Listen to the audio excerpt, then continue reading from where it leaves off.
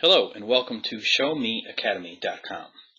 In this tutorial, we're going to show you how to manage and change the autocomplete settings in Microsoft Internet Explorer 7.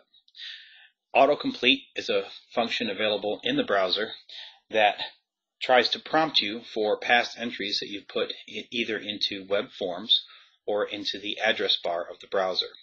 The idea is that if you've put entries in before, by only typing a few letters in, you can quickly find those entries again, and you don't have to constantly retype the same addresses or the same form fields over and over again. Having said that, if it's turned on, sometimes you might want to turn it off. You might want to manage the settings, or you might want to turn it on if it's not already. So I'm going to show you here how to do that. First of all, what we're going to do is go to the Tools menu, and from here I'm going to select Internet Options. Now on the Internet Options window, I'm going to go to the Content tab.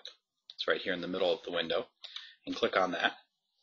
And you'll see the third section from the top is autocomplete. So from here, I'm going to click on Settings. And when I do this, you'll see that I have a number of different checkboxes available before me that determine whether or not I'm going to use autocomplete for web addresses, forms, usernames and passwords on forms, and then it asks whether or not I should be prompted to save passwords. First of all, let's look at web addresses. I'm going to cancel out of here, click OK. I haven't made any changes yet. I just want to show you what happens with autocomplete. I'm going to click or type A, and you'll see immediately it starts to show other things that I've put in the past that started with A. And if I had a whole slew of other choices, they would line up here as well. And rather than continuing to type things, I can just choose them from here and go directly to an entry.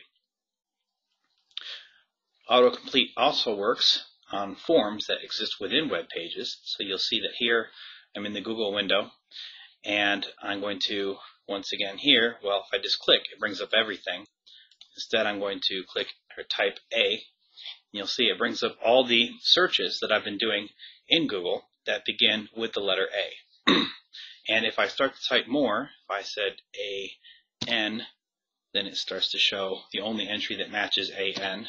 If I click A-U, it again narrows it down to the entries that match that, etc.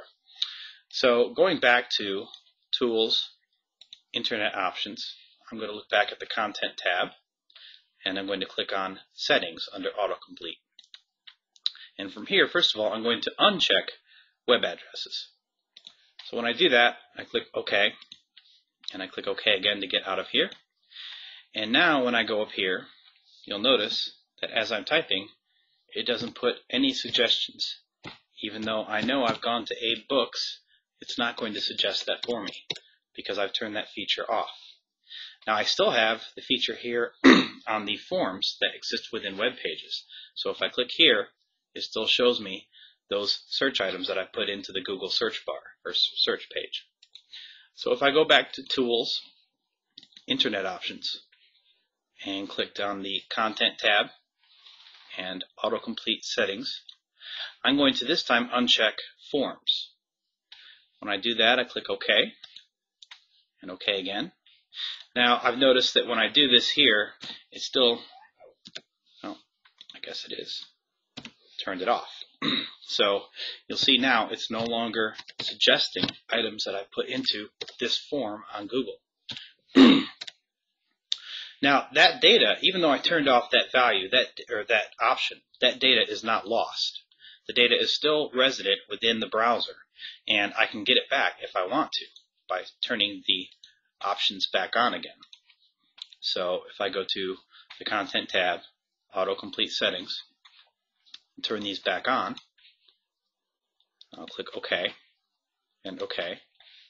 Now when I go up here, once again, it suggests the items that I have previously typed in at some previous session. Same thing here when I go to the form, you'll see it gives me the option to select again any number of different form entries that I've entered on this page in the past. Now suppose you really want to just nuke that data. You don't want anyone going in and seeing the searches that you've done in Google. Maybe you don't want anyone going in and seeing the items that you've typed into the address bar. Well, you can completely get rid of that data as well. That's a little different. We're going to go to Tools, Internet Options, and from here, instead of going to the Content tab, I'm going to stay on the General tab, and I'm going to look under Browsing History, and I'm going to click the Delete button. Now you see this Delete button comes up with a number of different options, and the two options at the bottom are the ones that we're concerned with right now. There's form data, and there's also passwords. Form data is all that form data that we've entered into the various pages on the web before. For example, the search page on Google.